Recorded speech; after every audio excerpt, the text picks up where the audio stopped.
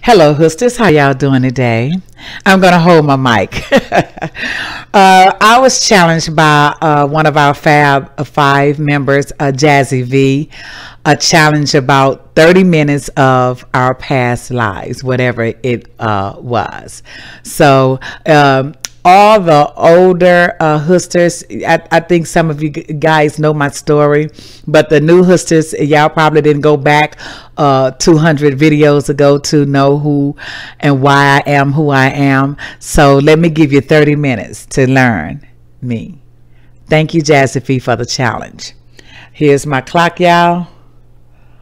I'm going to start it now.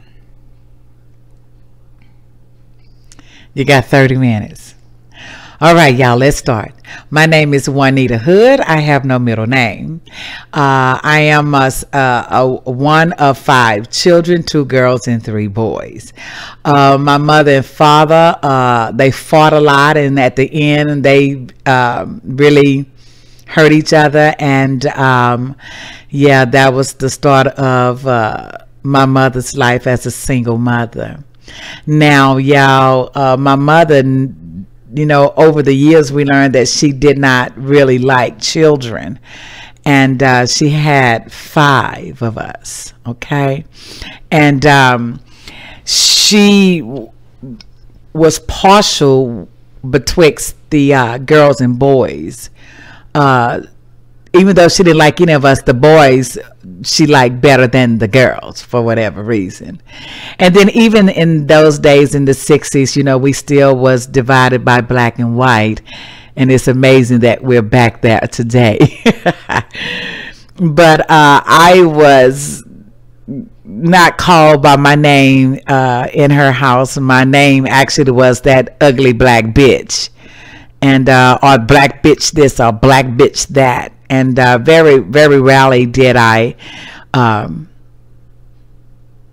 hear her call me by my name. My mother was a very mean mother. She was very abusive with her whoopings as well.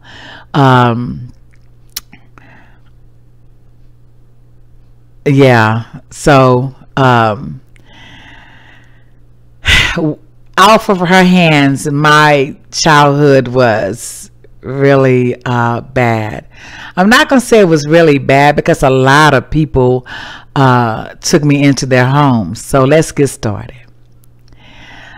At the age of 13, I was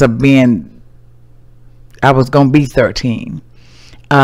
With the impartially of between the girls and the boys, we had chores on Saturdays, and so I was doing my chore sweeping the hallway, and one of my brothers who didn't like me because he always heard what mother said about me, and he wanted to treat me bad as well. Well, he stabbed me with a pencil. And with that, I put the broom down and I popped him.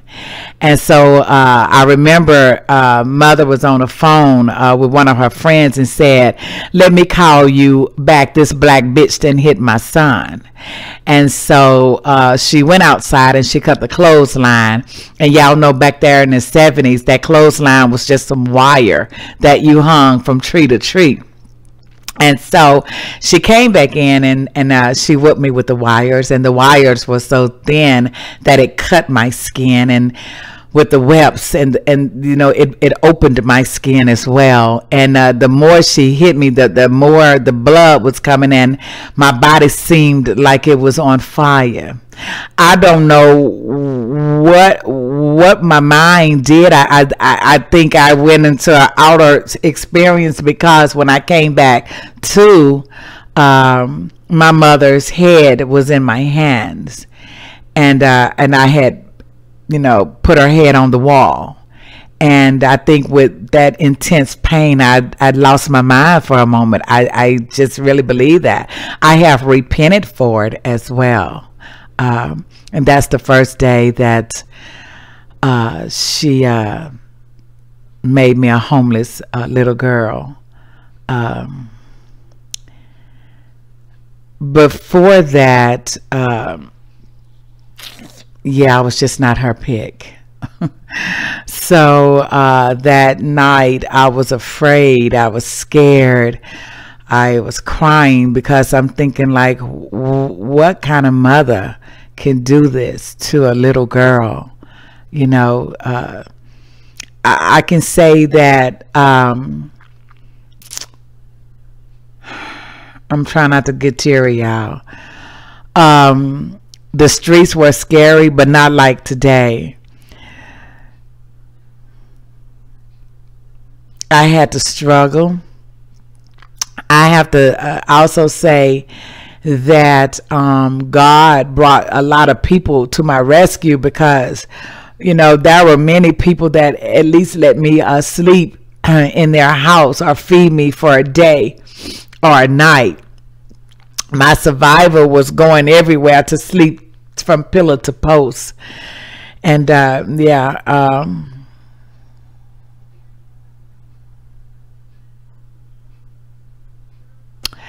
yeah, it was hard. And I did it for 3.5, 4 years.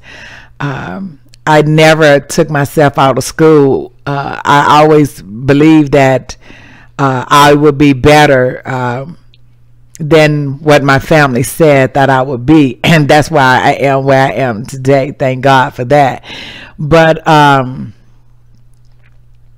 the rapes and the beatings from the hands of men, some who I trusted and some that I didn't know. My body went through trauma as a little girl.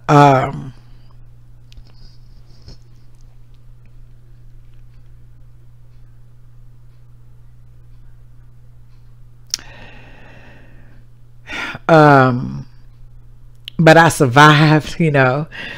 I struggled. I remember I wanted to eat, and we had this place called Charlie Brown's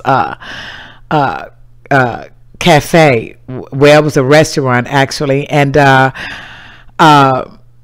I lied about my age back then so that I can, you know, work at least part time to, you know, to wash my clothes, to go to school, and to stay afloat. And they did give me a job, and I was being paid $2.15 an hour, but my tips were mine, and in whatever shift you can have one meal for free.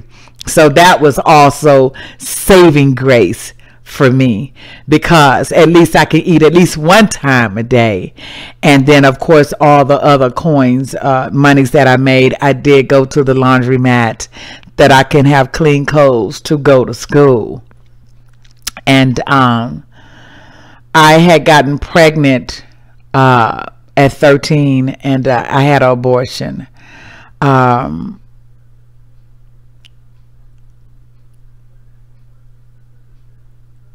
The motel rooms, sometimes when I had enough of money, motels back in those days were very inexpensive, because, you know, you can get a hotel, you know, by night, and hours that, you know, I think back then you can rent a motel room for hours or even overnight. And so sometime when I made enough money, then you know, I didn't have to wonder who would invite me in their homes, that I was able to spend money on a motel room that I can sleep and sleep well without wondering who is the next person that's going to rape me, you know. I'll never forget, it was me and this other girl that we met up, and we went to school too, and from my mother's hands, she was homeless as well. And we had met these guys in a downtown hotel, and they approached us with this, you know, roll of money.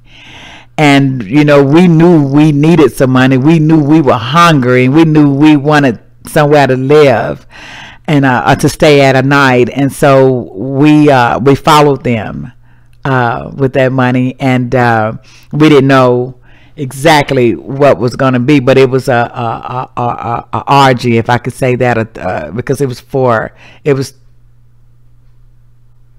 3 guys and 2 girls. And so they tricked us. And so at the end, when we got the money, it was a lot of 1s and some 5s, but underneath all the 1s and 5s, I think it was a couple of 20s, maybe. It was a ball of play money, y'all. So that was my first lesson. So I was like, you can't trust people. You just can't trust people. But that was an experience, y'all, that I did endure as being a homeless young black girl as well. I also met a guy on my journey that had a beautiful home, and I met him through some friends, and he invited me in his home, and I did not know what he would have on his mind, of course, because he was a grown-ass man, and I still was a little girl. I think at that time I was 14 and a half, maybe 15. And I'll never forget that I was awakened by a beautiful girl, tall, and she had on some very risque clothing. So the guy came into the room and told me that I was going to go out with her, and I'm like, out where? So he wanted to make me one of those street walkers. So he had me to dress up in these clothes, and he took us to one of our big fancy hotels in our downtown Houston called the Hyatt Regency. And I'm like, what? Even in the meanness of my mother's words, one thing she did instilled in us for the few years that we lived in her house was, if a man cares about you, he not gonna sleep with you in the back of his car. He gonna give you a hotel room, And if a man can't buy you nothing to eat, why you gonna sleep with him? You know what I mean? She had said things like that. Well, I knew that even as a young, naive little girl, that you want me to work for you, and you want me to use my body to work for you and give you the proceeds. Yeah, something wrong with that picture. And I was glad that I was a smart girl. You understand what I'm saying? So all I thought was this. Okay, you forcing me to do it. You'll never see me again. And she was afraid that he was going to beat her up, because I told her, I'm not going back to that house with you. You're a fool. If you gonna do you, and you gonna use your body to be battered and abused by some other stranger that's gonna jump in and out of you, and you go back, you the fool. Even I knew that at 14 and 15 years old. You don't do that. If you're gonna do that, do it for yourself. Benefit yourself, because what are you gonna get of that money that you give him? Yeah. Okay, anyway, y'all, I ain't go back. I got my ass on the bus. I got my ass back on the bus. Yeah. And then let me tell y'all something else. I thought that, I thought about being a cowgirl. So I decided to go with a friend to one of the prominent hotels and turn a trick. Well, let me tell you how God worked on my behalf. I did meet somebody from Switzerland, though. Very nice guy. We stayed in contact for a long time, too. That happened. And I remember coming down off the elevator, and there were like 4 police officers standing there. And so when I got off the elevator, y'all, my heart was beating faster because they pulled me to the side. And so let me tell you what these officers told me, and I knew that it was God saving grace. They said, you shouldn't be here. This is not something that you should be doing. Now, don't ever do this to yourself. You deserve better than that. But if we see you in here again, we're going to arrest you for prostitution. And I said, thank you, but no thank you. And still I was just this young, innocent little girl, 14, 15 and a half at this time, I believe. And, but, I got a good amount of money. That's right, for that one dude. And, I knew then that, okay, no, I'm not supposed to be doing that either. So y'all, to fast forward, a friend of my mother's. Now in them streets, y'all, I thank God I did not get on them drugs. I did smoke marijuana. Now I smoked a lot of marijuana. I did take a few speed tablets, but they made me too skinny, so I had to get off of those. I was like pin thin. I was like, oh Lord, we can't do these. You know, I was a very smart young girl though. I you know, I'm glad. And then I tried some Serb. That Serb made you go to sleep, so I knew that wasn't for me either. But I did smoke marijuana for about 23 years because, you know, a good amount of years of my life I did date my very sexy, handsome Jamaican men, and you know, they had plenty of it, and I got it for free. So you know, I smoked it for free. But anyway, to fast forward, when I got out of homelessness, I went to this shelter to, you know, it was this program called Housing Authority or something like that. Well, I had met this person, and they told me about the program, but I had to go stay at a Salvation Army, a kind of place for women, and then women and children, in order to get a voucher. And so I did that. And I was blessed to get a apartment under their program. But before then, I was rescued by a friend of my mother's.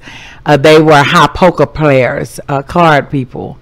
And he did take me into his home because he didn't understand how a mother can let me, daughter, you know, live on the streets without a residence. So he took me into his house, and then that's where I met my two oldest children's father.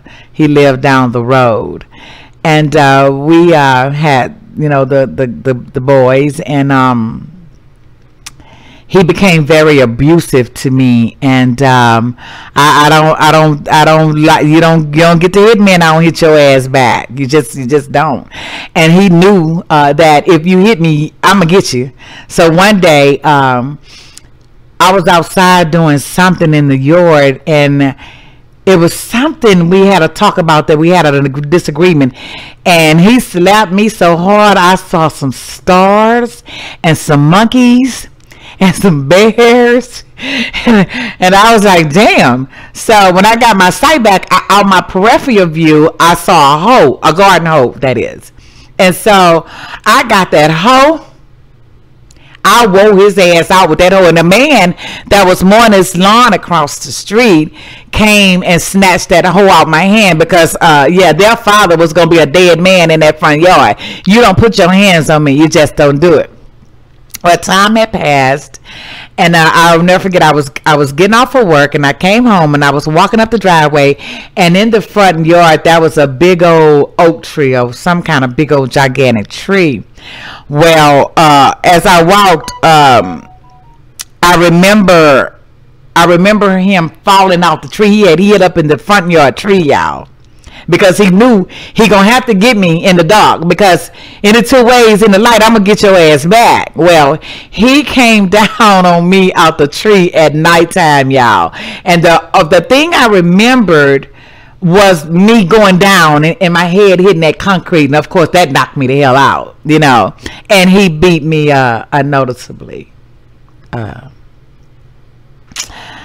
When they found me, I knew, I saw him falling on me. I knew who it was, and y'all better believe I sent his ass to jail, and I wanted them to put him under the jail. You fucking coward. How do you do? How?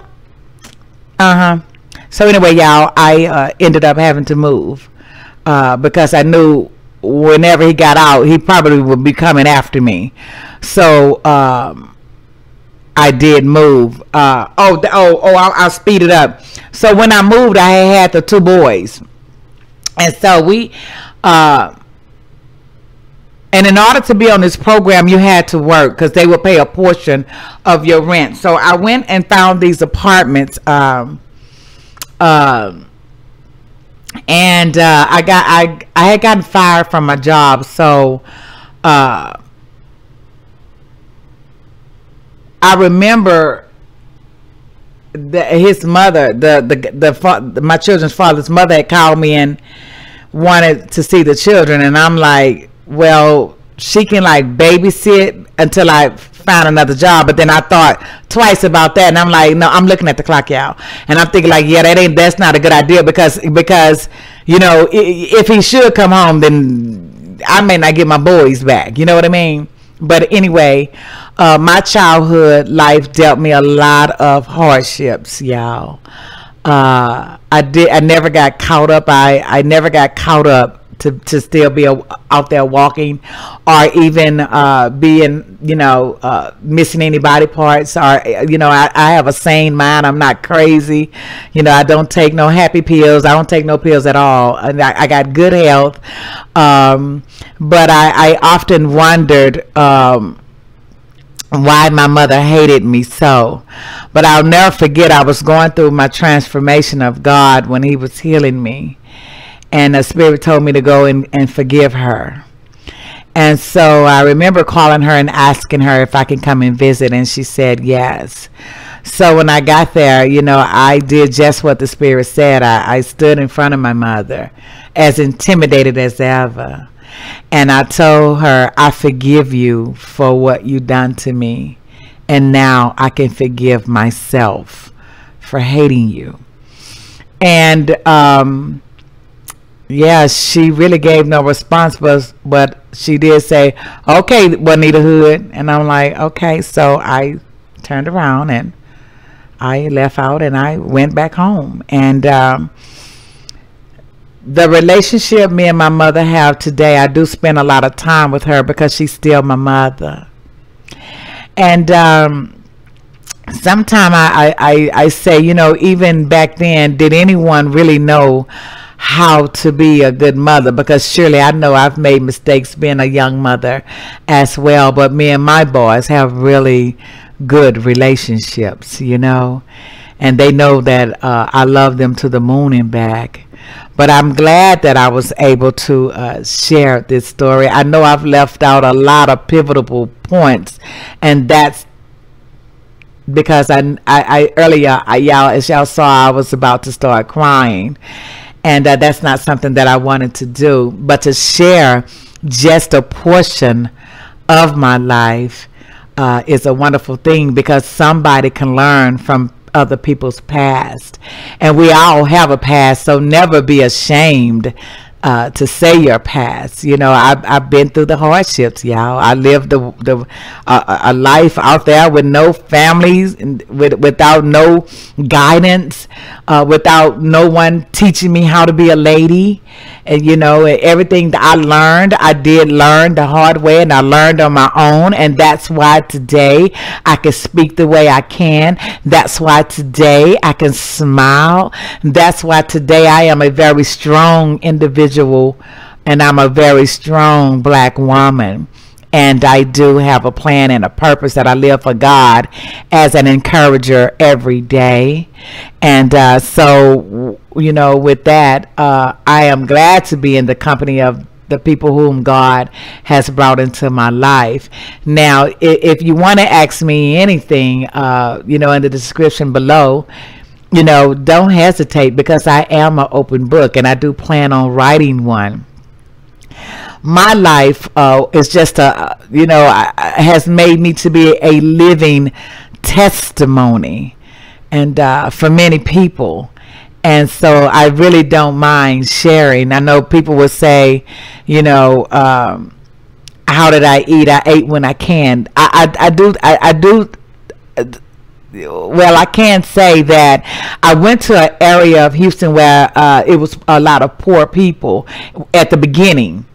And with that said, you know, black people in Houston is very giving people, and a lot of people did allow me to come in and take a shower. Different people would offer me some things to eat, and you know, and it was good. And I think, you know, I don't remember all of them because, y'all, I was 13, 14, 15 and a half.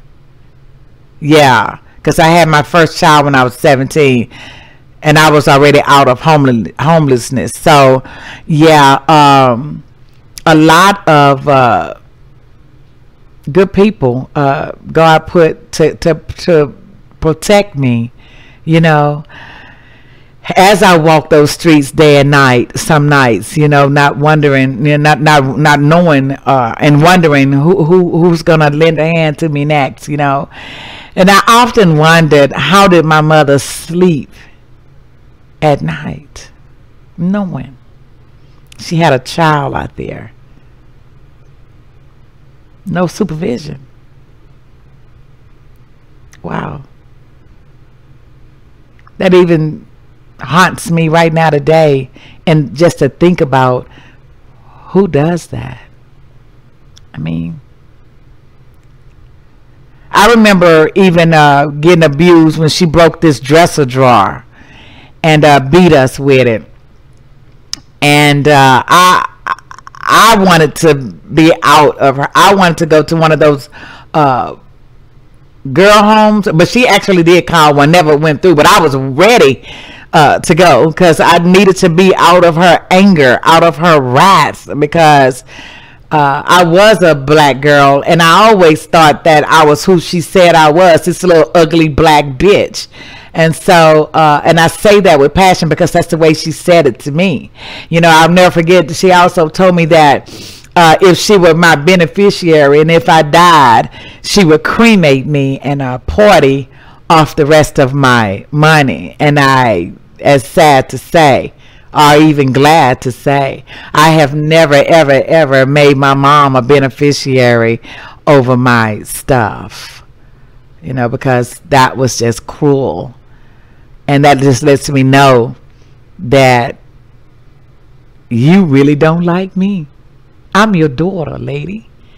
But today, the hallelujah story is, I am truly the only one of her 5 children that go and spend time with her and converse with her. You know, I am the one that you hated the most, the one that you put in the wilderness, the one that you didn't care about, the one that I believe if you would have lost me out there in the wilderness, would you have even come? Would you even mourn for me? So with that, y'all, I'm going to end with this, okay? Love on your family. Forgive. Forgiveness is a beautiful thing when you truly forgive. Love covers a multitude of sin. I had to learn that, and I still live it today. That's why at the end of my videos, I say, whatever you do, do it good and do it with love. Do it with love. Love really does cover a multitude of sin. That's why I can love on my mother the way that I do, because I had forgiven her.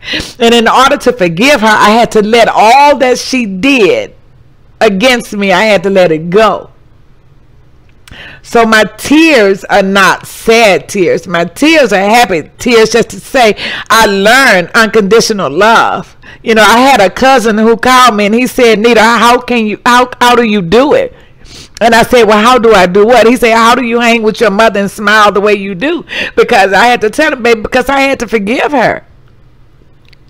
So I'm going to tell y'all again, with everything that you have within you, search love, seek love, find love, because it really does cover a multitude of sin. So look here, y'all. I love y'all, and there's nothing you can do about it. Shout out to Jazzy V once again for giving us this challenge. Bye for now, y'all. Bye-bye.